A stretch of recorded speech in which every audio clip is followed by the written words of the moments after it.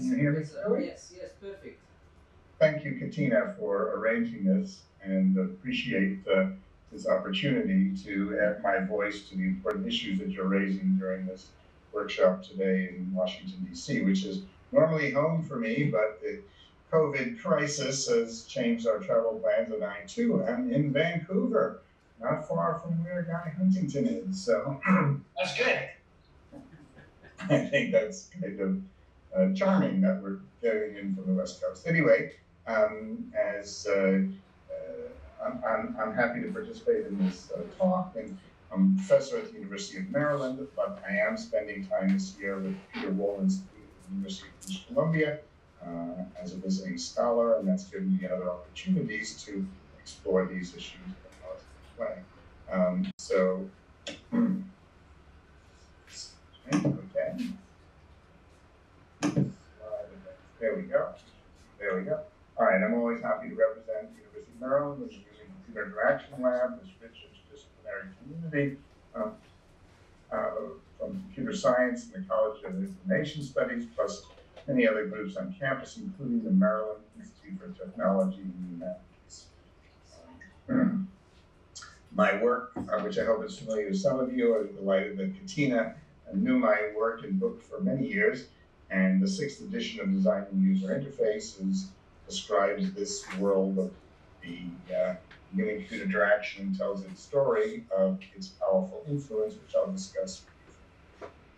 My own work is, I hope, familiar to some of you, and some of the easy things to talk about are the idea of the link, work we did in 1985, create these highlighted, clickable links that take you to further information. That idea traveled very well in commercial software we built, and Tim Berners-Lee then included that in his 1989 manifesto for the web. We also developed the touchscreen tiny keyboards in 1988, and that idea was quite novel. Touchscreen keyboards would be 9 inches wide. We made 7 inches, 5, and then 3 inches wide by the new process that instead of activating when you land on, it would activate when you lift off. So you put your finger on the screen and you can see a cursor above it, and then you slide it around, and when you lift off, it activates. Steve Jobs visited our lab, and I became a consultant for Apple for 5 years, so I saw how that process worked. The idea of tagging photos is also from my work, and that's a patent I hold on that topic, which is spread very widely. But most of my life has been spent on visualization tools. The commercially successful Spotfire system is here with multiple coordinated windows, dynamic query sliders, and rapid updates within 160 milliseconds to ensure the capacity to explore data. The tree map idea was a visualization notion that I developed, and it shows here stock market on a happier day when stocks were rising. When the green is the stocks that are rising, the red ones are falling, and the area for each stock indicates the market capitalization. That's been very widely used and now included in Excel as a standard product. We also developed network visualization software called Node Excel, which is the most popular tool for teaching social network analysis and visualization. We've recently released the 2nd edition of the book that describes network analysis and use of the tool. And in the past 10 years, I've worked on medical visualizations, here event flow, showing how patients go through the pediatric emergency care services at Children's Hospital in Washington, D.C. And you can see the first group of about half were treated correctly. That's the pattern we were looking for, a series of 4 examinations and a longer holding period. But there were 29 variations that were incorrect. And the managers of the emergency room were kind of shocked to see that was happening. And this gave them the information they needed to redo their training. All right, so that's where I've come from, the world of HCAI and information visualization. But here, the view from Vancouver on a lovely sunny morning tells you that take a breath, and we're going somewhere else, and we're going to be talking about the future. But to understand that best, I will retreat to the past and engage in a 2,000-year-old debate around rationalism versus empiricism. There's two major schools of thought. Each provide value, but each have their flaws, and if we understand them both, we have a chance of building better life for everyone. So rationalism assumes the logical perfectibility of human endeavors. Aristotle is usually credited with doing that, and sitting on his couch, he could imagine and think of things and made important observations about the distinction between vertebrates and invertebrates. But he also made mistakes. He knew that men had 32 teeth, and he assumed women had 28, but he never bothered to check. So that failure of empiricism, or the lack of empiricism, is what led him astray. And he was followed by Rene Descartes, of course, Spinoza, Kant, and others. The alternate version of reality is empiricism. We need to continuously refine our beliefs based on experience, looking at, examining, enmeshing oneself in the real world, becoming a domain expert, and studying carefully. Our heroes here are Leonardo, particular hero of mine, Galileo, Locke, and Hume.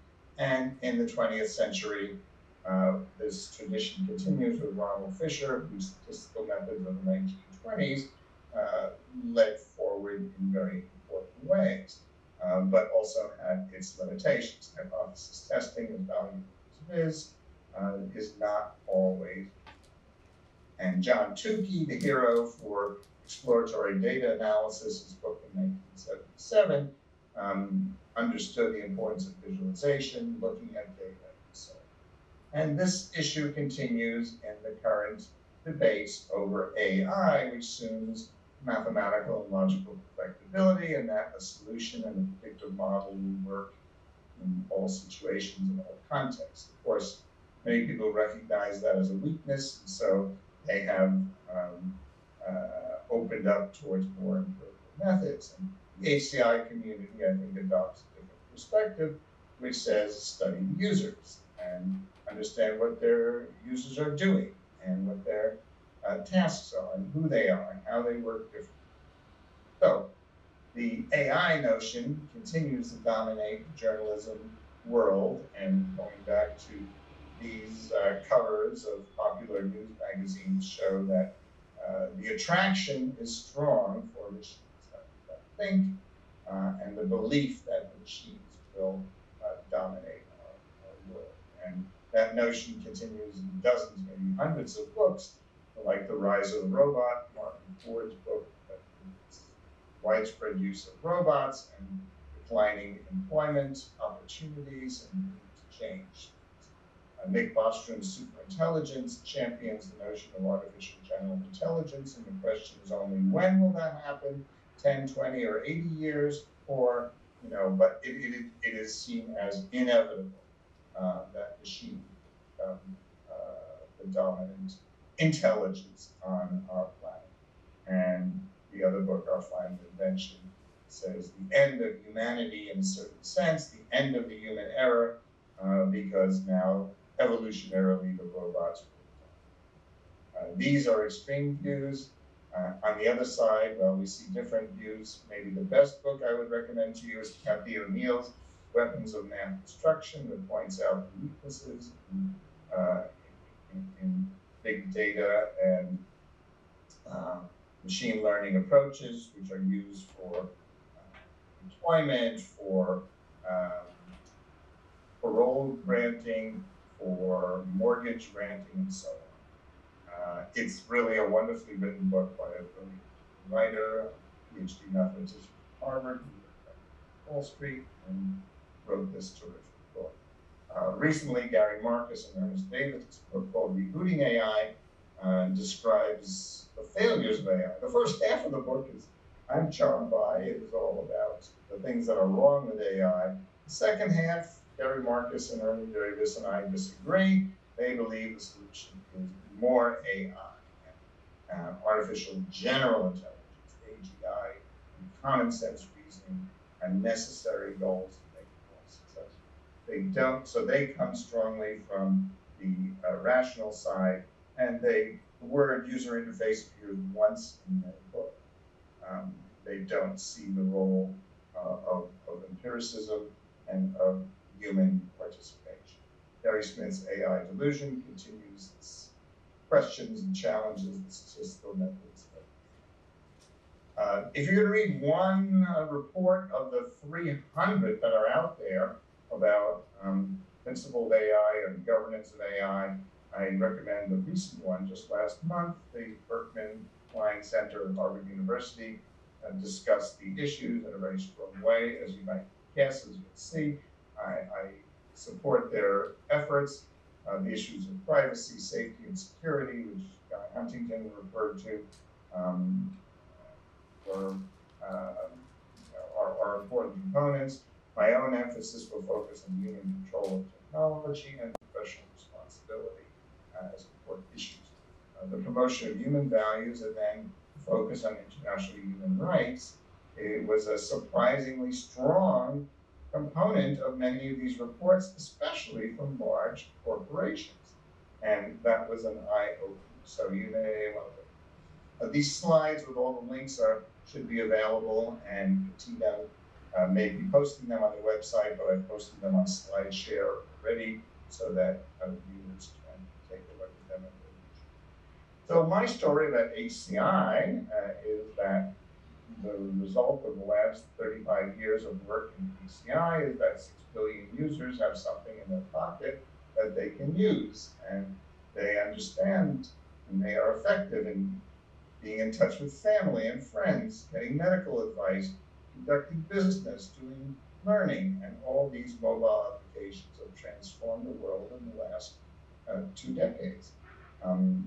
HCI succeeded because we understood the need to address diverse users, so old and young, men and women, able and disabled, and the large variety of literate and illiterate people of different skills. The HCI, and the good news is when you work to design for everyone, you make it better for everyone. That's kind of, it does take some more effort, but the effort is well spent because the benefits come to so many people. The other point of HCI was that it really looked at a diversity of applications from military to medical to consumer goods. It looked at the users, the data, cared about the impacts on society, about environmental issues, about sustainability, about privacy and security. As a result, the diverse interfaces and many levels of theories, principles, and guidelines for success.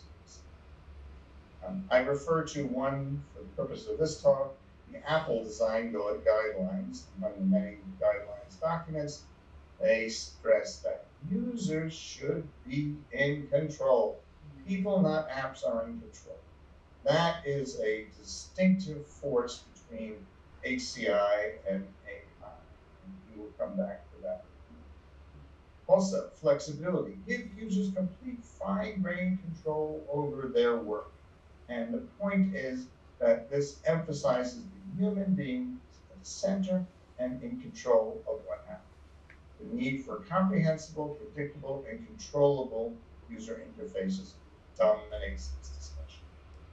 So, by contrast, the AI design principles which I want to change are: one is humanoid robots, a continuing fantasy that does not produce success stories, except maybe crash test dummies and Disney audio animatronics. And I will not be talking much more about humanoid robots.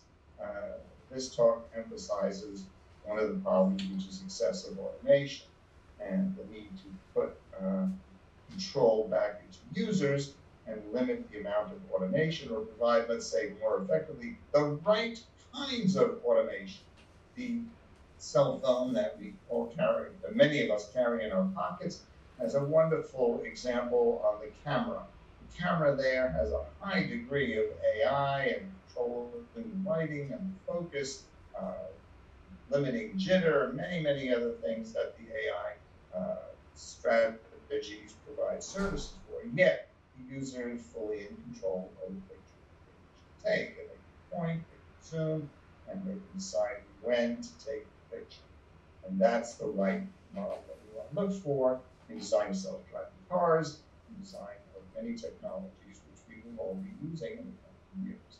There's many other concerns I have, but the focus will be on degrees of automation. So my vision for human-centered AI is to focus on people and amplify, augment, enhance, and empower people, as opposed to mimic and replace and simulate people. That's where we're going. We want to amplify, augment, enhance, and empower people. And the goal for me is the 1,000-fold improvement in capability. We've seen this already in the provision of information by way of the web, and search algorithms that let us find what we want, email and text, photography, navigation systems, and business formations of Airbnb and Etsy and so on.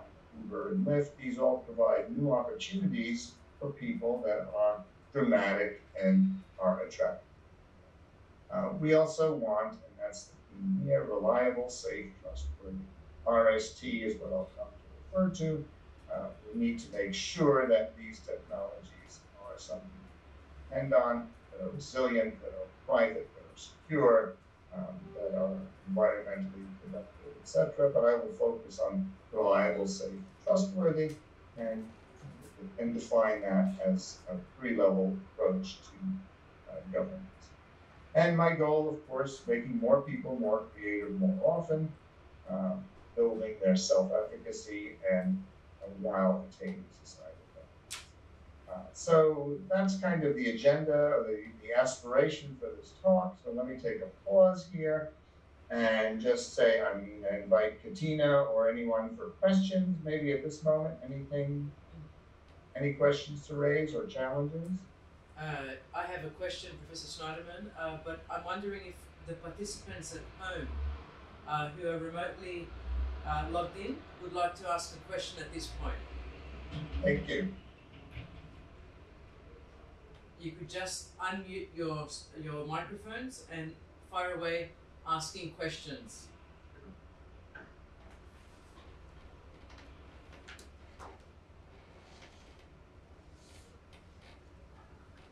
Well, I know it's tough early in the morning. Well, Professor, I have a question. If this breaks the ice, I know you have more of your presentation to go through, but I'm wondering what this 1,000-fold improvement in capabilities might look like through your eyes. I mean, you are one of the chief design experts in the world. You've really revolutionized the way we interact with machines. What do you see as a 1,000-fold improvement in human capabilities? When we talk about amplification, augmentation, enhancement, what do you see? Thank you. Surely, I mean, we've seen that in these examples that I have, and the challenge is finding new ones, breaking through the frontiers of what we see now and thinking about new directions. I do see grand opportunities for improving education, and I think we're going to see in the next 3 weeks, or 3 months, let's say, 30 years of progress in collaborative technology that will allow universities to become virtual. That's my own university, and many others are quickly moving to do.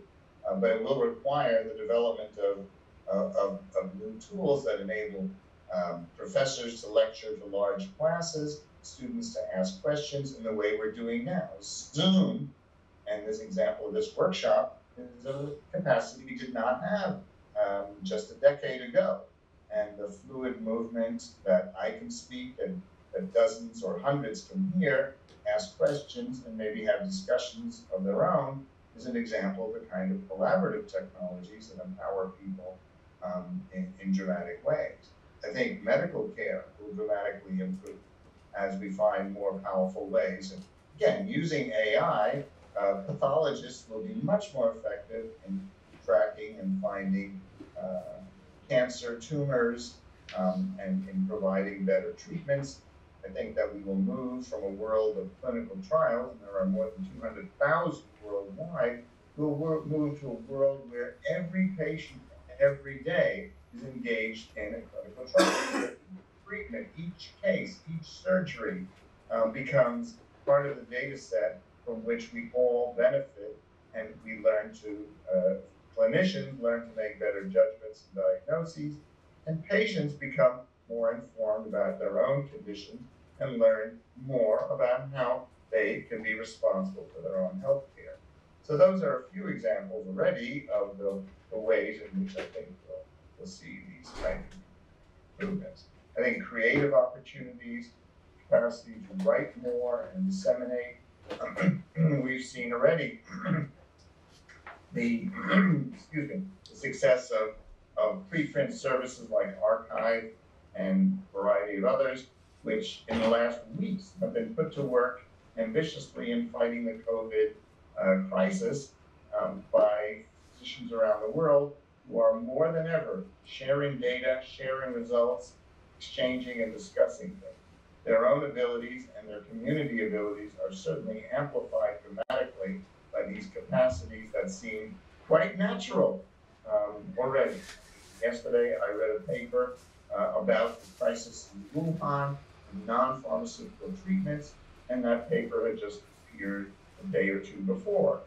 And the global dissemination of information speeds the process of care and public health. Those are a few. Thank you for your question. I think I'll move on from here. And the focus of this talk is a reframing of our thinking about the relationship of technology and society. So I go back to 1980 when Tom Sheridan, an MIT professor, had laid out the levels of automation or levels of autonomy. And he had described 10 levels from full human control to machine automation.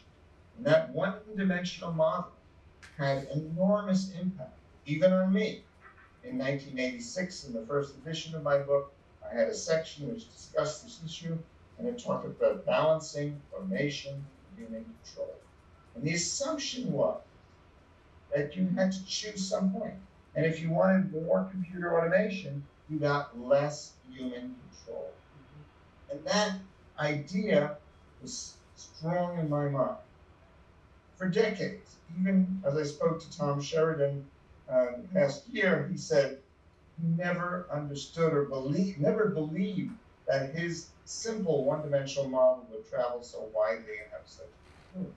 But its influence was in some ways negative because it limited people's thinking. And I began to realize, as I wrote later editions of the book, that the goal should be to ensure human control while increasing automation.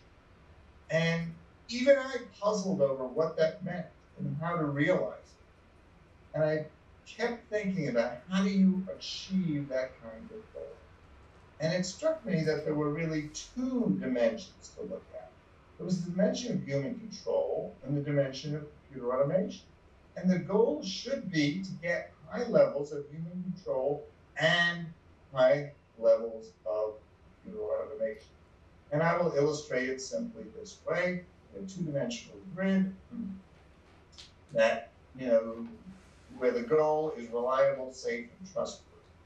And that's the aspiration. And the question is, how does design enable us to do it? The paper I recently completed that will appear by April 1 in the International Journal of Human-Computer Interaction is available online in the archive .org services, and I think Katina has a copy which is posted. So the simple cases of reliable, safe, and trustworthy might be the elevator or the camera. We get in, we push the button for the elevator, the light goes on, we see the elevator coming down, the doors open, we get inside, we press the 7th floor, the light goes on, the doors close, and we then see we're on the 1st, 2nd, 3rd, 4th, 5th, 6th, 7th floor, and we arrive. And this is a mature technology that's evolved over 100 years with triple redundant safety systems to prevent elevators from dropping and limit the potential for harm. Elevators are in a controlled environment in the elevator shaft where few things can go wrong. and so it becomes a very successful system. It may have lots of AI for managing underneath, especially in large buildings with many elevators, but it's the kind of system we want to see, where the humans have a high degree of control, they get just what they want, but there's a rich technology that ensures that they. Camera, I mentioned already, the digital camera gives you a high degree of control over the images you take, and yet there's a high degree of automation behind it. So we now realize that this diagram shows there is a place for full computer control where we need rapid action like the deployment of airbags within 200 milliseconds, or pacemakers that operate for years without human intervention inside patients' chests. These are admirable, and there are many other examples. But we have to remember also that there are places for human mastery as well. That the bicycle or the piano are places I generally want to be master and charge myself. I want to accomplish things. I want to be creative. I want to explore. I want to make. And that's acceptable. So already this diagram and this two-dimensional chart shows us there's a landscape, there's a different set of possibilities, and we should be aware that the idea of full computer control, or as often it's called autonomous systems, autonomy, are only necessary in very narrow cases. And even in those cases, we want to limit autonomy and ensure that it's monitored in a good way. For example, airbags do save about 2,500 lives in the US per year, but in the early days, the airbags also inadvertently killed about 200 children and elders because of inappropriate deployments.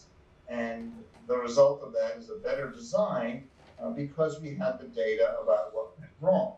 And so collecting the data and ensuring that we have reliable, safe, and trustworthy would move the airbag system up more to the reliable, safe, and trustworthy. Similarly, pacemakers are increasingly monitored, tracked, and patients are increasingly tracked so that we know how well they're working, and that makes for better pacemaker design and better systems.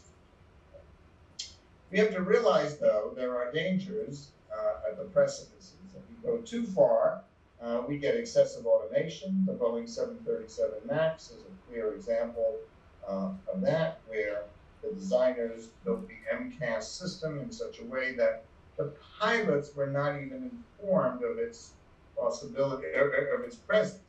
And as the IBM online guidelines say, that imperceptible AI is unethical AI. And so excessive automation is a problem that happens in many places.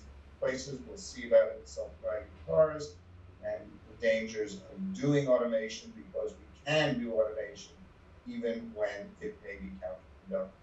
Many examples of the failures of excessive automation are documented, of flash crashes in stock markets, in high-speed trading algorithms, or the tragedy of the Patriot missile system during the Iraq War, shooting down friendly planes. An American and a British plane were shot down because of excessive automation. But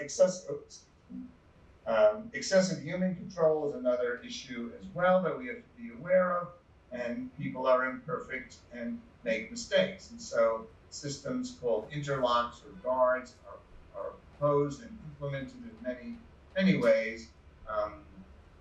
The simple one of your self-cleaning oven, which does not allow the door to be open when the temperature is above 600 degrees. There are countless such small guards and preventions. Some more major stories. The one I like to tell is of early days of jet flying around 1950. The way to slow down the plane as it lands on the runway is to put on reverse thrusters.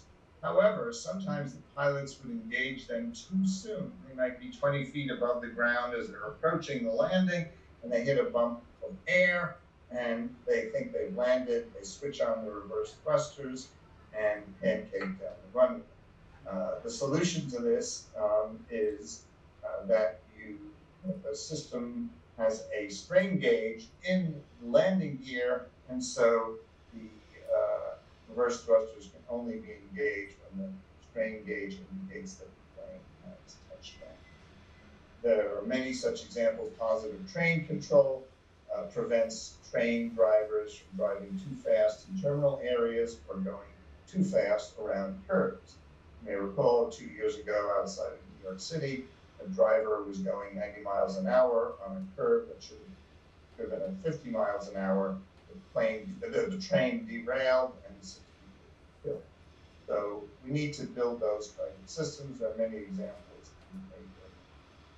Okay, so just to give an idea about how this works in design, let's take the case of pain control design. The old-fashioned low-tech, low automation, low control model was a morphine drip pen, a very effective idea from the days of World War II, where the morphine would drip at a steady rate, whether the patient needed it or not, and it was unmonitored. Computer control systems led to an automatic dispenser that would limit the amount of morphine, would relate it to patient variables and sensors of heart rate and breathing and so on. So that was an improvement. But then the patient-controlled analgesia, PCA, became the dominant form, where the patient was given a kind of squeeze trigger that they could squeeze to get extra morphine if they needed it. Because pain, human pain, is individually experienced and not measurable by machine. So the patient could get more morphine, but the guards on it prevented patients from getting more than a dose of morphine every 10 minutes, and would limit the number to 8, let's say, over a 4-hour period. So there were ways that patients could be limited. And then, of course, the fully functional patient-guided system, but clinician monitored. You can imagine a centralized control facility in a hospital where 100 such systems are monitored, and the patient, the sensors on the patient biometric variables guide what's going on, and the central office can monitor failures, understand problems that emerge, and then develop more and more reliable systems. So that gives you an idea about how this 2x2 grid shapes design. And that's what we'll use now to talk about cars. The 1980 car was a high degree of control, and a moderate degree of computer automation. We now have the self-driving car of 2020, which has a high degree of computer control, but maybe less human control. And while there are many virtues and the goal I certainly agree with of safe driving is valuable, I think what we need to do is move towards a 2040 car, which limits the computer control to appropriate situations so that we can get the benefits of safety. But as we know, current systems are not yet in that category. The Tesla crash in 2016, carefully studied by the National Transportation Safety Board, and which issued a very readable 60-page report on that crash, does mention excessive automation, criticizes Tesla for giving the label autopilot, which suggested excessive capability on the part of the car, and the failures that occurred in that and other crashes have been widely discussed and studied. And so we need to move from the current levels of computer control to a more reliable and safe system, possibly with outside monitoring as well. Maybe you envision a regional center for, let's say, air traffic control for self-driving cars that would give attention, that would allow a centralized resource to monitor thousands of cars, and as weather conditions change, as road conditions change, it might change the speed for all the cars on the road, or would enable more effective and safer use.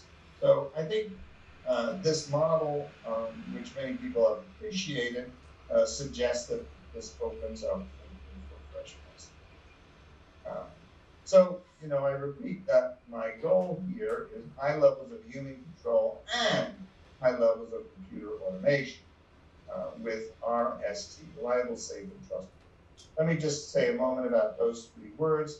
I think of them, and it will be the topic of a forthcoming paper. Reliability is a property of the technology itself. There are design methods that will improve reliability, flight data recorders for every robot, for example, audit trails and product logs will now enable retrospective forensic analysis. That's important. There are strategies in modular design. There are strategies for reliable testing and validation, for ensuring training data is unbiased and complete. So those are properties for the system builder and designer. Safeness and the culture of safety of the organization in which systems are developed is a second level. There are many opportunities for intervention here, and cultures of safety, term frequently used in medical systems, but also for civil aviation, describes the way in which there's an obsession with safety that's shared by the leadership and all the participants in the system, all the stakeholders, and the processes for studying failures and near misses and keeping track are extremely important. And then further, an open discussion of failures and near misses. Finally, the third level of analysis is trustworthiness, which is delivered by the independent oversight of other organizations, not the one that built it. So independent oversight can be delivered through government regulation, and that can be problematic, but has been successful in many cases, such as automobile safety and automobile efficiency, gas efficiency. Also, trustworthiness can be arranged through external validation, like underwriting laboratories. We're seeing a growth of that for the AI community. I still hope the insurance industry will move forward and do what it did so exceptionally well in the building trades, where the building codes provide the guidelines for design of safe buildings, for electrical, for structural integrity, for water supplies, and sewage, all the properties that we want are described in the building company. Construction companies adhere to that. They propose to the zoning commission what they want to do. They get approval.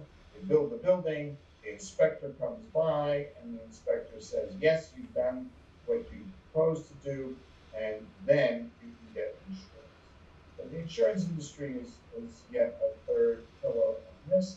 I think a fourth pillar we're seeing emerging now are that the independent auditing agencies, Ernst & Young, KPMG, Deloitte, so on, are rising up to do more than just the audit of the financial status, but they are auditing the use of artificial intelligence in large-scale applications. And then there's a role for independent organizations such as NGOs and professional societies. The Robotics Institute for Automation does provide the right kind of guidelines and certifications that make for trustworthy industrial robots. There's also coalitions of industry groups like the Partnership on AI, which is taking an approach to build this kind of trustworthy, safe system.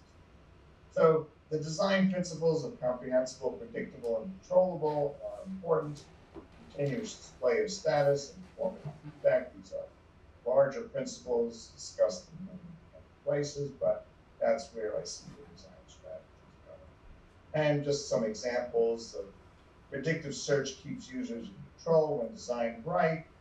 When I click on something like type on UPC, I get a series of choices that guide me. I think I'll go through quickly here. Mercedes-Benz Parking Assist provides the right kind of feedback. Toyota as well. Contextually rich, informative feedback that shows you where you are, gives you a path. It moves along. At any time, you can stop it, and it gives you full information about what's happening. I would say a particularly useful example is Jeff Here's article about 3 examples of providing agency and automation for contractor systems. He writes that the goal is to productively employ AI methods while ensuring that people remain in control, unconstrained in pursuing complex goals, and exercising domain expertise. I think he gets that right, and so that's another resource. All right, I'm going to take another pause here, take a little breath, maybe pause to see if there are any questions. Maybe go back to my diagram and see if that's any questions arise. Katina or others on the audience? This is Professor Shneiderman. Okay. Go ahead. Go ahead. Online. Hi. You can't see me because I'm still working from my my rudimentary. This is Chris Preble from the Cato Institute. I'm working from my remote office in my dining room. Professor Shneiderman, I'm struck by all of the examples that you cite of how this process has evolved, of this blend of, I think this chart is excellent, the blend of human control and computer control. You mentioned very few instances where there was sort of a regulatory framework or government action or anything like that. Is that your sense that this is mostly an iterative process, mostly driven by private actors, by the developers, by contractors, by insurance companies, et cetera? Can you think of an example of where government intervention was a critical component of finding the right balance, or is it your sense that Thank you for the question.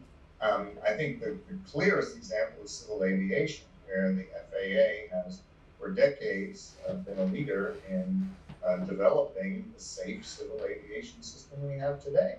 The set of oversight mechanisms they have are really essential. We can see what happens when that fails. The FAA, in its certification of the Boeing 737 MAX, gave over independent oversight to Boeing. There are many versions of the history of the 737 MAX, but certainly one component was the disturbing fact when the FAA turned over the certification to Boeing and allowed Boeing to self-certify or provide so-called independent oversight. The FAA claimed that their reduction in budgets limited their capacity to provide the kind of oversight that they had, and certification of new planes that they had developed. So that's probably the clearest case. The National Transportation Safety Board has a very positive role in retrospective forensic analysis of failures, also very important, not just in aviation, but trains and boats and other forms of transportation. So those would be government-guided forms, but I think in the current political climate, recommending new government regulations becomes very difficult. Although there is effort, I would say, on many agencies to step up their role. I have proposed in a talk you can find online, a National Algorithm Safety Board, where these kind of processes for algorithms in financial, medical, legal fields would come under scrutiny of a federal agency. I don't expect a National Algorithm Safety Board to emerge, but I do think the agencies like the SEC, the FAA, NTSB, NIST, and others are stepping forward to do it. I've been disappointed, let's say, by government, the degree of regulation for electronic medical records, work of mine over the last 10 years, where although we have some success stories to tell, largely the 1,700 companies who supply components of electronic medical record systems are free to do as they wish. There are no certification processes for electronic medical records. They are not medical devices, which is what the Food and Drug Administration supervises, and there's no willingness to expand the scope of the FDA or reclassify electronic medical records as a device. And so we're left without regulation. And I think the harmful systems that are often put in place are slow to do that. Let me take a pause. Do you want to comment on my response? No, thank you very much. That was helpful. Thank you. All right, I think we'll see the emergence of different forms. So let me go on to just one more section here and closing comments about a larger issue of responsibility. That to me will be the defining word for the next decade. If we get this right, if we think about human responsibility for systems, we have a chance to get these systems to turn out well. And by that, I mean many of the issues that are often discussed of accountability, legal liability, let's say moral responsibility as well, and fairness, transparency. There's a great growth of research and interest in this area. You might look at the FATML conferences, Fairness, Accountable, and Transparent Machine Learning, FATML. You'll find 7 or 8 years of conference papers that are devoted to this topic. It's heartening that that topic is expanding. Similarly, explainability and interpretability are seen as aspirations. The DARPA HCAI program, which includes 11 projects, is an example that's been going on for 3 years now. But I think we see a huge, in the last 9 to 12 months, huge growth of research projects and PhDs, a student working on the notions of explainability.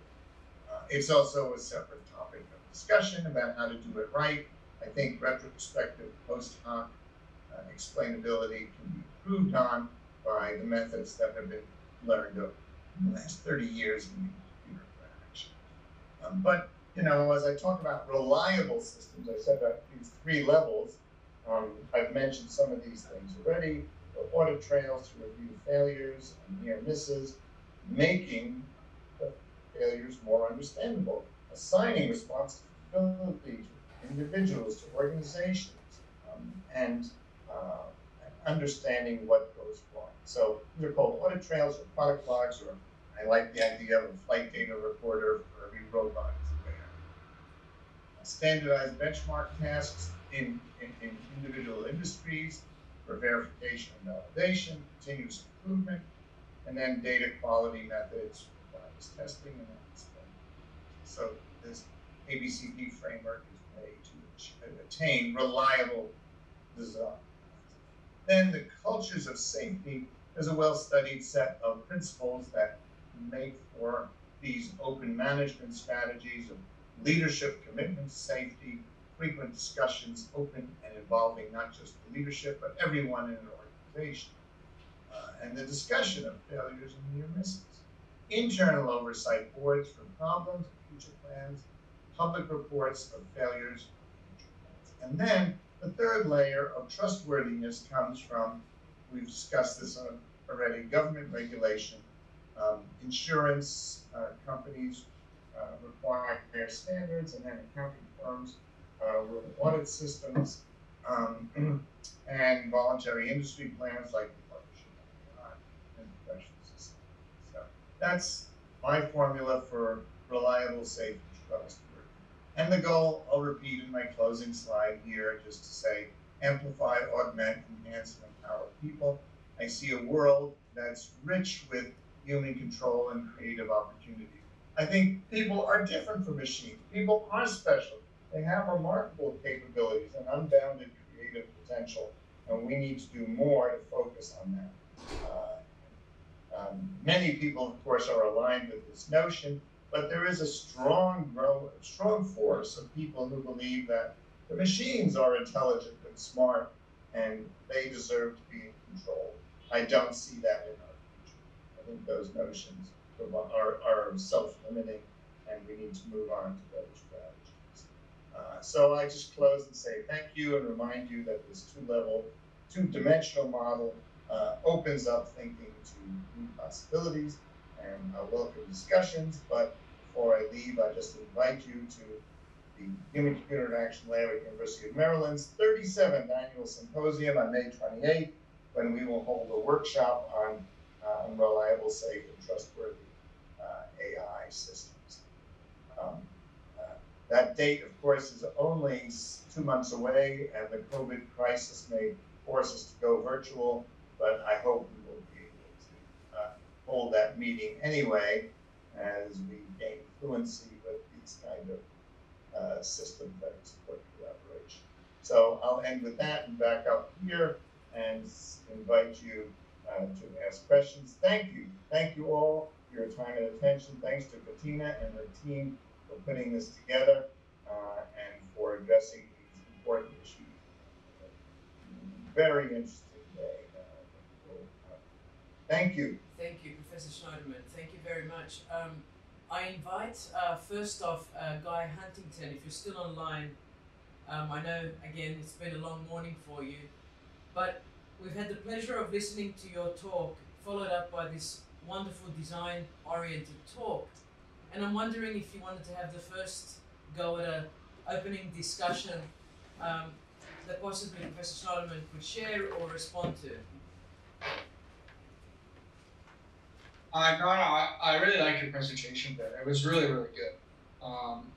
But my concern is how we're going to operationalize this globally. How are we going to operationalize AI, the management of it? And so all things you talked about are all logical and they all make utter good sense. But how are we going to regulate AI such that we can then manage it, such we don't not get frauded bizarrely like we are today? And how are we going to basically determine the bot that we're talking to? And how are we going to do that in our political discourse, which is really what Bruce Schneider was talking about. That's really where we have to be. That curve of Pat Scannell is always in my head. I support your notions that identity management is an important issue. I agree that identity is now left too open.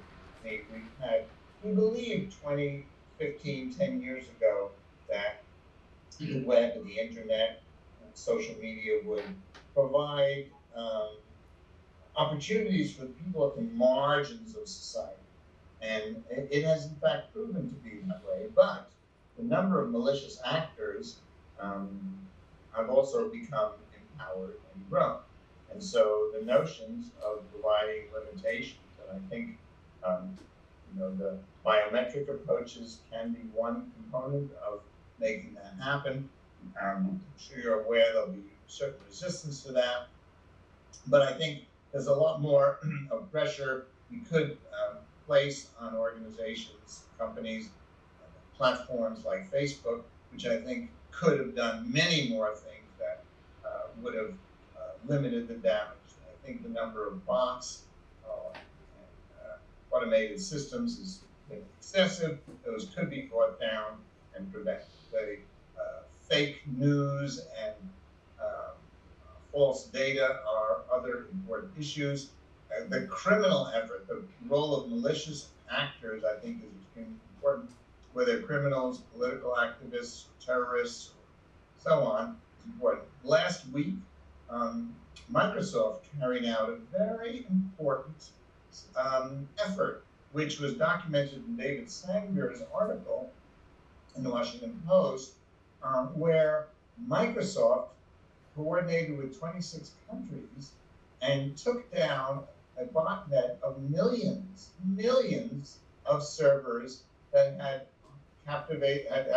had millions of URLs, and they were able to take these down. So we're seeing how companies are stepping forward because government agencies, while they should be doing this job, are not being given the opportunities to do these things. So we may want to turn and put more pressure on companies to follow the good model that Microsoft did. And I particularly think Facebook's a serious problem here in that they refuse to limit false political advertising. I think that's a totally irresponsible process. And they need to be much more open about the usage of their services. And I would say, so there's a few things Facebook could do. One, they could take down the botnets much more actively. Secondly, they could limit false and fake news. And third, they could empower their community to provide more self-limiting technologies. I mean, Facebook is all about the gas pedal. The only thing you can do is like something, okay? You can't dislike, question, or worry about something. You can't raise it. You can block it, but that only blocks it for yourself. And if it is a hate crime or something more serious and obvious, you can report it. But the capacity to say, I don't know about this post. I don't approve of it. I don't think it's credible. Some way to say dislike and allow people to slow the dissemination of things that are questionable to be social. So those are three approaches that I think could be helpful. And oh yes, I do support the notion of increased identity management on the part of Facebook and a more rigorous approach to that. You want to respond, Guy? Well, it goes way beyond Facebook at all. Like, Facebook has about 52,000 attributes per person. It's rapidly growing. And that's for billions of people around the planet. So you have the whole use of identity. You have Google et al. They do behavioral marketing. And we, the person, which is really Katina's point in her graph, is that we're sort of left behind. We, the user, are producing the data, but then it's being sold and then used for us to serve us products. And the underlying component is we have to basically regain control of our legal identity. And then we have to have choices that we're able to make. So we may give up our privacy and say, yeah, I want to give it up, or I might even be paid to give up my privacy.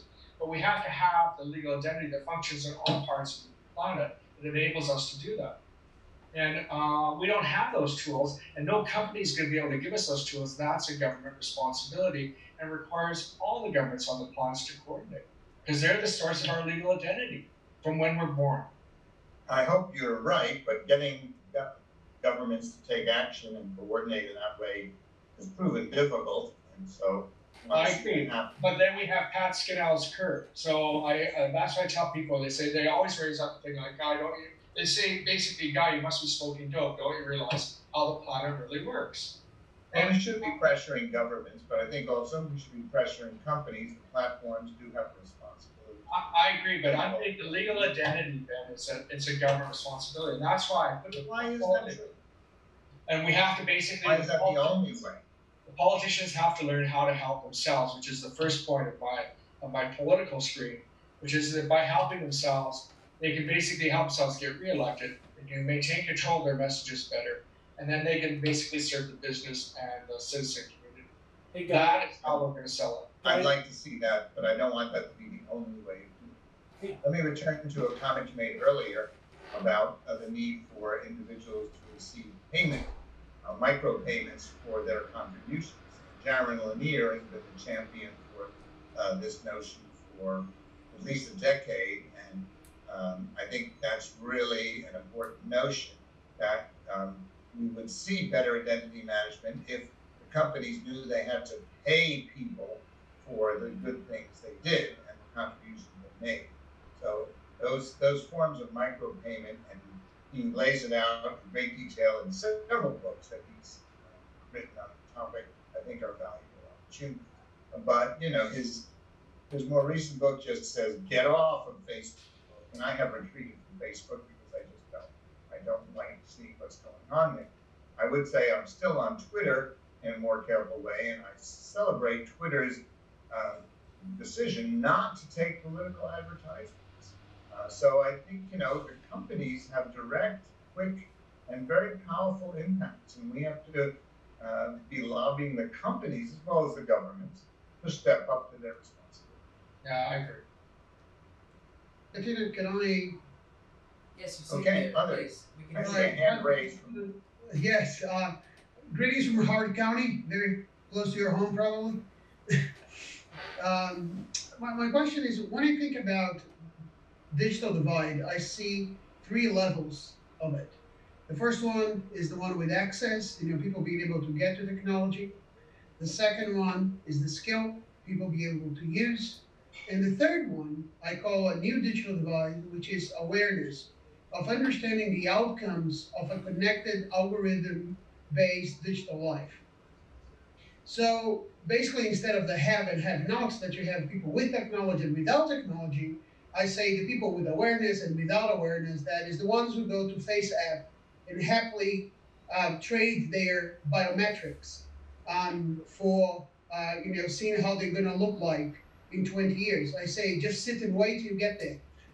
But what what what I find interesting is that I start to see, for example, in Finland, some public programs of digital education that is already trying to get the public to actually understand those outcomes of a connected life. So I would like to get your opinion regarding this. That when we think about the algorithms, we think about this ecosystem that we have, and this will be a bit of my talk this afternoon. Um, how do you see that we can, the companies I see that, how do you think we can help to get, get the public system of education or communities and society in general to actually understand that when kids are having classes, like my daughter has here in Howard County, classes of technology, most of the classes are either on access and skills, but, very little about awareness. Very good. So I think there's three components to this. One is design. Okay. If the design is comprehensible, predictable, and controllable, effectively developed and tested and refined, then people will get better control over their own privacy. They'll understand better, more transparent systems, and will come to understand what's needed. I think that's the key thing, because design spreads very rapidly. There's 2.5 million apps in the App Store are designed according to the Apple guidelines, and there's consistent design in terms of the features, and those things build in. And it's harder to make a poor design when you've got tools based on principles and theories that have been validated through research. So HCAI's great success is that the few thousand researchers produce results which then could be embedded in design guidelines and then propagated to tools used by millions of developers to develop those apps which are used by billions of people. So, the first level to get what you want, which I fully agree with, is better design. And again, we see the success stories of text messaging, where people have a pretty good sense of control. They can see what they're typing, and when they send that message, it says delivered, they get informative feedback. It's simple, it's clear, it's safe. Underneath, there's huge mountains of AI and networking and systems that go on of great complexity, but for most users, most of the time, the message is pretty clear. I wrote to my wife, I sent her a message, she got it. And that's the kind of simple clarity of an elevator or a text messaging system that we want to propagate as far as possible. So, secondly, education, of course, and we describe how school districts and governments might describe and promote education. I certainly agree with that. I think a third is going to be the companies and getting them to address it. But I would add another one to your list, which is the community-based bottom-up approaches. Yeah. Because the way, my children and my grandchildren learn about this technology is from their friends. And the social mechanisms, which are done by informal methods, can also be nicely supplemented. They are by online collaborative mechanisms that allow people to ask questions. Here's one. Yesterday, I had a wonderful experience about education. So I bought a new power cable for the laptop I'm using right now. And when it arrived, I came to see the power cable was 65 watts. And the one I'm using was 45 watts. And I said, oh my gosh, is this 65 watt going to blow my machine out? And I'm really worried about connecting it, especially because I had this talk this morning. I didn't want to plug it in. And I thought, okay, I went online and I asked a question. And sure enough, there were answers for me. And it said, yeah, that's fine. Going from 45 to 65 is good. If you have 65 and you're trying 45, that might be a problem. Okay? But that online, and I was also astonished. It's more than 15 years ago, Microsoft's Most Valuable Programmer program, which provided the kind of discussion groups for professionals, and that's propagated it across community-based systems, have been enormously successful. So I think you want to talk about centralized government and county level school systems, but decentralized bottom-up approaches as well, and the intermediate ones. Consumer interest groups have a role as well, parent groups, etc. There's many layers to it. Don't just, I would say, expand the notion from centralized ones to ones which can have low-level ones as well as intermediate players. You want to engage the Consumers Union. You want to engage the Better Business Bureau. Existing trusted institutions have enormous power and capacity to do something, rather than the difficulty of arranging top-down and also the sparseness of the bottom-up. So intermediate level organizations could be very powerful. Okay. Thank you. I fully agree. I think the more we can get into a societal awareness and discussion with different stakeholders, we can definitely, bring this awareness to be more pervasive in every single corner. So yeah, fantastic. Thank you. I really appreciate it. Thank you. Other questions? Katina?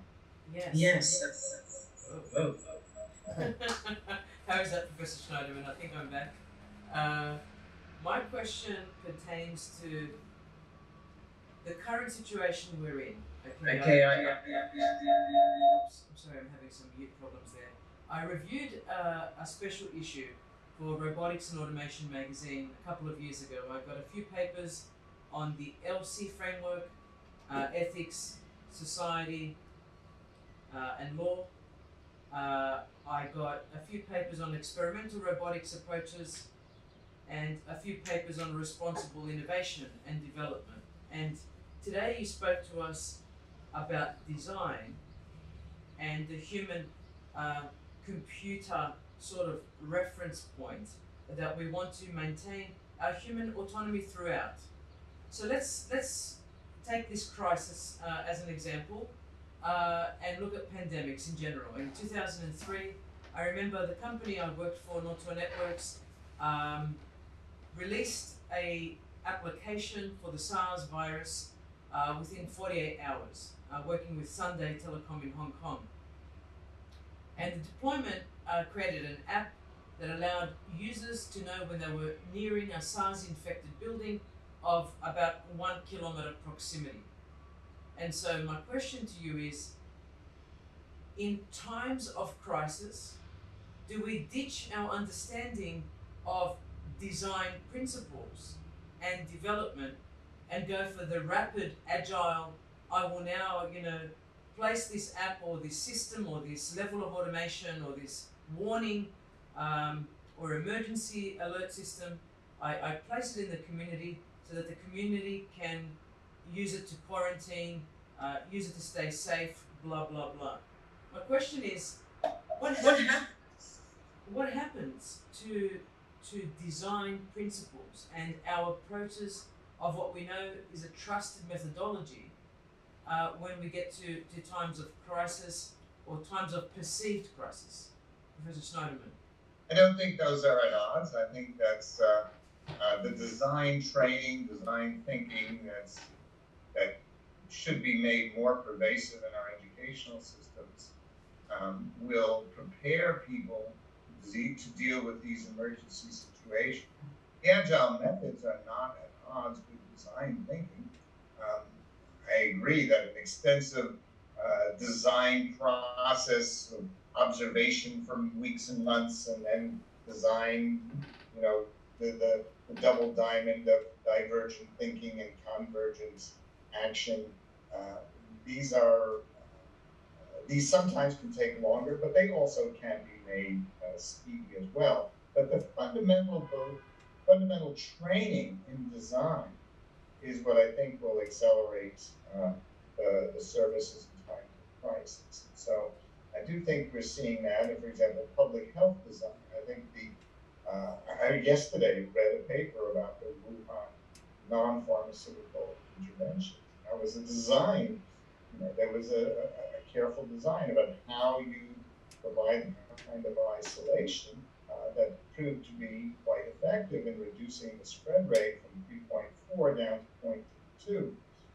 So those kind of things can be effective. And remember, we're talking about design, not just of products, but the surfaces and of communities and of social structures as well. So design is a very powerful notion, and I just encourage attention to it. We have examples at Carnegie Mellon University, Stanford University, Simon Fraser here in Vancouver, which have made design a priority. And I think we want to see it. The Ontario College of Art and Design, another exemplary group, led by Sarah Diamond, who has, harnessed design for social good. And so I think that's where the future is going. If I could plug my own writings, I have a book from 2016 called The New ABCs of Research. And the new ABCs of research suggest that science plus engineering plus design are the three methods we need to be teaching our students at every level in the future. It used to be that research was science. It was hypothesis testing and the scientific method. But after World War II, engineering became a research method. And it actually has fewer clarities about what engineering research method is, but that's a longer discussion. But design thinking and design methods have arisen, and they become, if you search on things like services, you'll see that the term design after 1975 became more common than science or engineering in the popular and research literature.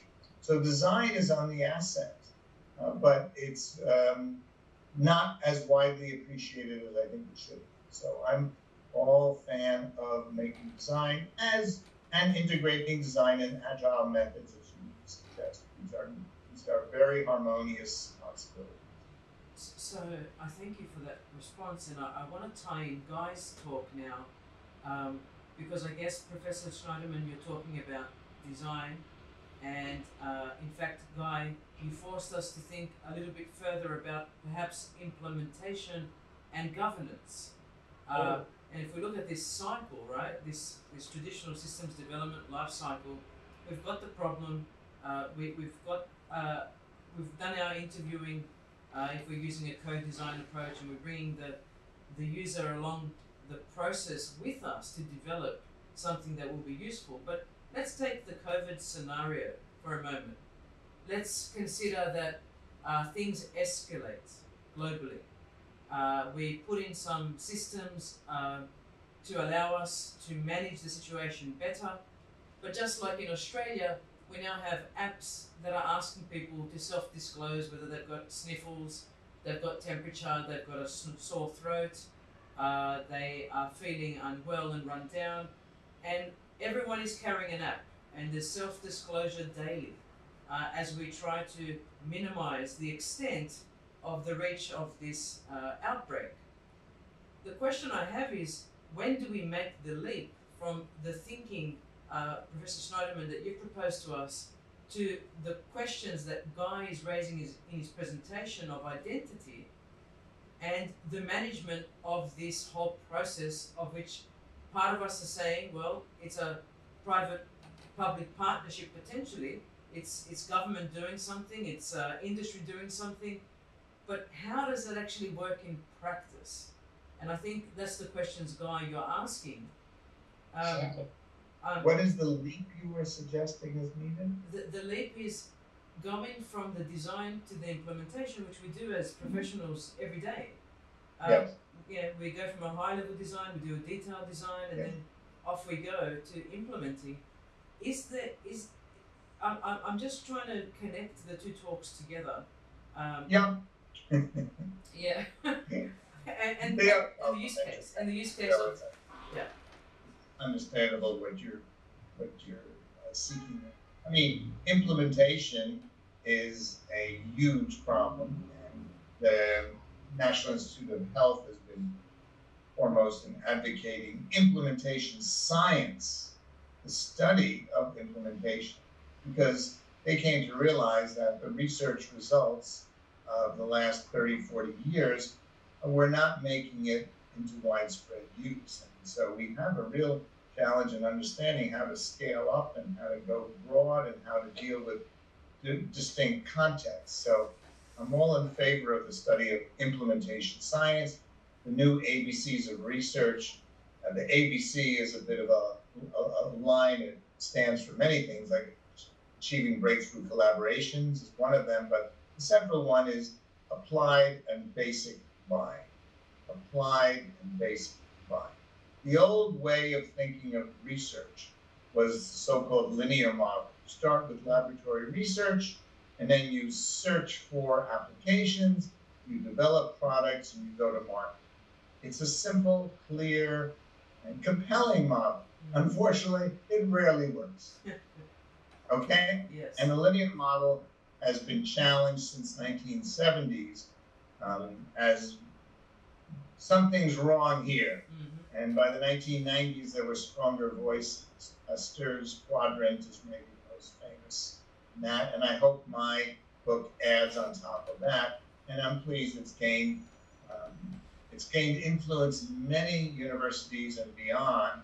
That the goal is not just to do basic research in the lab, but what I call the twin win. The twin win. What you want to do is have published papers that are breakthrough theories and validated solutions ready for dissemination. Mm-hmm. And that's what academics do. Now, the evidence is extremely potent that if you do that, especially by academics partnering with professionals who are facing real problems, that's the formula for success. Papers which have academics plus at least one co-author from government, industry, NGOs, hospitals, and so on. Papers which have one co-author have 3 to 8 times as many scientific citations. It's a dramatic effect across private and public universities, the Harvards and the Stanfords, the Arizona States and the Berkeleys and the UBCs. All of those places share this profile. It's not a small effect, it's a huge effect. 3 to 8 times as many citations as articles by academics only. So my current phrasing of this is that what you want to pursue is what I call POSH research. POSH for problem owners collaborating with solution holders. And when you have that partnership from the beginning and co-authorship, you've got a chance to produce powerful implementation which becomes widely disseminated. Thank you. I think. Can I speak to that? Yes. Yeah. Given your emails over the last few days, please. Yeah. I want to sort of take a different tack. So let's say you have all these thousands of devices out there, all these apps that people are using, and you also have all these wearable devices, and they're all producing data per second. That data is not flowing into medical databases, it's flowing into private consumer databases, like Google, like Facebook, like whomever. And if it flows into an app provider, it's immediately being sold on the market to others. So then you have this rich store of data, which is no longer in a medical database, and it is basically tracking you. So then you apply AI to that. And that basically then, an insurer in the future can go back and say, oh, you had the coronavirus without you even admitting it. They'll be able to go pay for that. And all of a sudden, you've lost control of your identity, your insurance, everything. And you have no control. So my point is basically we need to bring back control to ourselves, not just in a nation state, around the planet. Because that data could be sitting in China or Russia or the United States or Europe or wherever. And we have to basically give ourselves control. The EU has a GDPR, Section 17, the Erasure Act, which is great. It enables a person to basically erase them. However, it's not going to be enforceable outside the EU. So if you have all this data sitting around the planet, then basically you're screwed as a citizen. So my point is that we first of all have to rethink our legal identity physically. Then we have to rethink it digitally. Then we have to redo our laws so they're enforceable. because today they're not enforceable. That is the point. And all this design stuff and that, it's all wonderful, and you're utterly right there. But in practice out there in the real world where implementation is, we have lots of malicious people, lots of people making money, and the person is basically just the fodder for the I'm mostly sympathetic to what you're saying there. I think those dangers you see are correct. I think I celebrate the GDPR. I think it's had a broad effect. And I know May 26th last year, when that went into effect, I got dozens of emails from every service, US-based ones included, which were international, and therefore they were adhering to the GDPR rules as well. So I think those rules are a good start. Some of them are vague, some of them need clarification, but it was a good step forward, and I think we'll see more of that. So I think advocacy for those kind of principles that you're describing, and then I think we need to go beyond principles and should and descriptions of must, or it's imperative, and we have to get down to the ways in which we want to engage individuals, organizations, consumer groups, journalists, educators, and the whole stack of society up to the political activists to be engaged in this issue.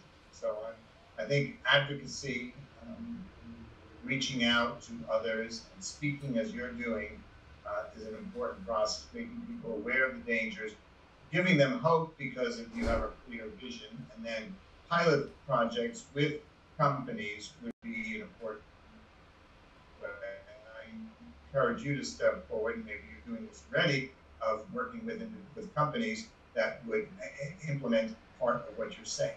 I mean, I think every new idea, my own included, has its flaws and needs to be validated and built and refined over time. I've always been amazed at how the ideas I have, which have propagated, have had dozens, sometimes hundreds of refinements made by others in order to make them successful.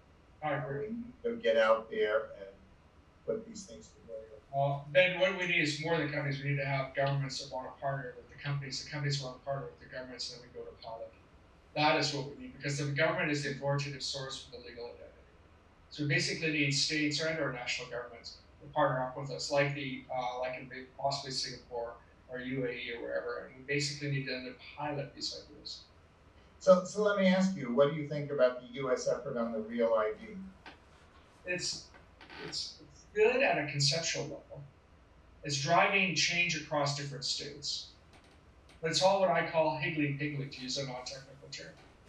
We don't have good data standards, and then they don't work outside the U.S. So we live in a global planet. So what they're doing within the United States, within each state, as they try and get ready for Real ID, it makes good sense. But it doesn't scale outside the U.S. And it's sort of like a U.S.-centric solution. And what about regional things like Nexus, which is U.S., Canada, and Mexico? That's good too. But then that revolves around facial recognition, but it starts out when you're an adult or when you're basically getting a passport. So we have to start when a person's born. What I haven't talked about is that are you not worried about the dangers of centralizing the identity control in a government agency? Well, I am. And as a matter of fact, I'm a real privacy advocate. I build privacy into the design. Yeah. So when a person is born, you're given a piece of paper that says that you're Ben or Guy or Katina. Now that piece of paper it used to be valid because we couldn't produce them. It was really expensive to reproduce them. Today it's easy to do. So my idea is basically when you're born is to give you a physical identity, and then to also give you a card that your parents or your legal guardian control that then says that you're Ben or Katina or Guy. And then they can then make decisions as they please as to how and when to use it. So I want to basically put the individual back in control of their legal identity. But you're also advocating a centralized approach. Well, that's what a birth certificate is, Ben. It is a centralized approach saying that you're Ben or Katina or Guy. You absolutely have to have somebody out there that says that, yes, you're Ben or Katina or Guy. Now, what I haven't talked about, which I wrote lots about, in 2005, I was thinking about two things. How easy it would be to fraud birth certificates because I hadn't worked for a government yet. I was thinking about Dolly the sheep, first mammal cloned in 1996. So I contacted Sir Alex Jeffreys, who's the guy who invented the use of DNA for forensics. We had a long email chat back and forth, and both of us agreed that at the end of the day, when human cloning came available, we'd have to use biometrics to basically differentiate into a 1, 2, and 3, and 4. Well, fast forward to when I was the government of identity architect of the government of Alberta in 2012, 2015. They told me, they said, Guy, we're the first jurisdiction in all North America to use facial recognition on our driver's licenses. They said, now, many years later, it's no longer working. So I asked the dumb question, why?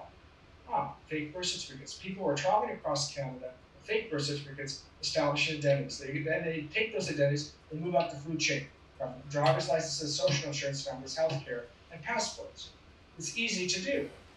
So then they began shipping, and that hasn't happened.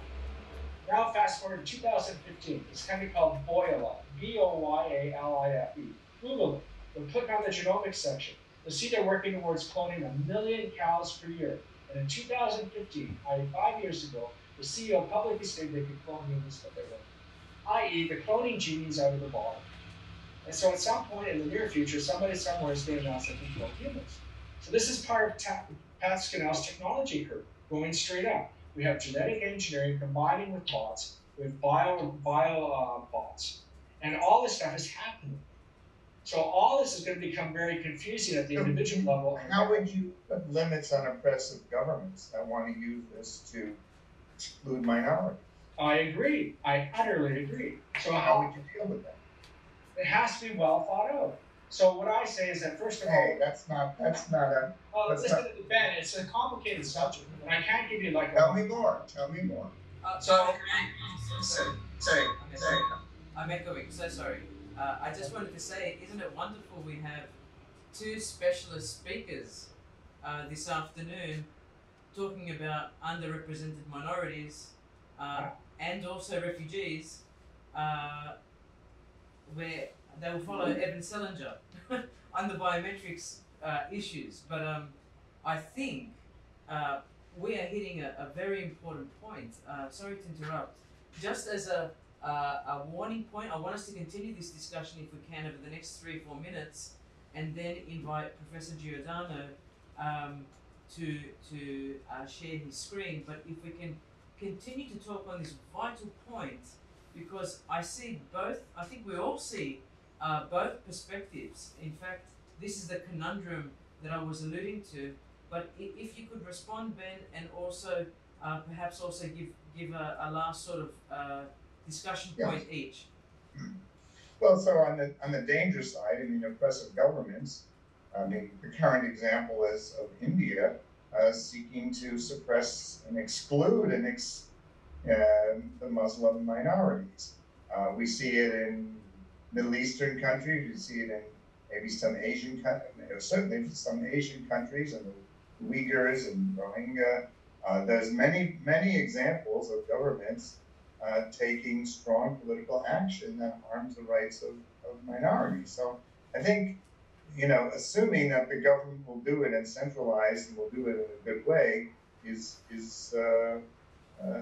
needs to be supplemented by other mechanisms that are bottom up, that allow and empower individuals to deal with the case of oppressive governments.